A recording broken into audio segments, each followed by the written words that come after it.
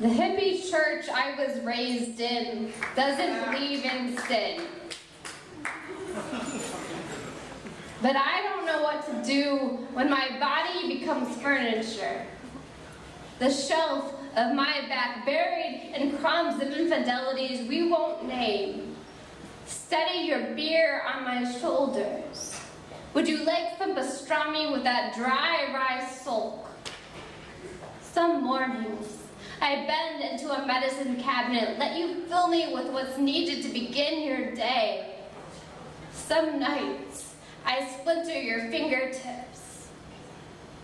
Don't give away all the fine china on a first date, some noxious voice once told me. I'd like to slide my saucers under your door out of spite.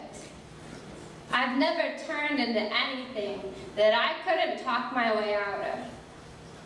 The Planned Parenthood receipts my mother found, the missing bottles of Vicodin and cooking wine.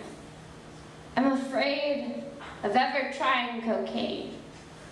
The police would find me a naked doormat while welcoming the drunks to a subway entrance. Or maybe they wouldn't, which is exactly what loneliness means.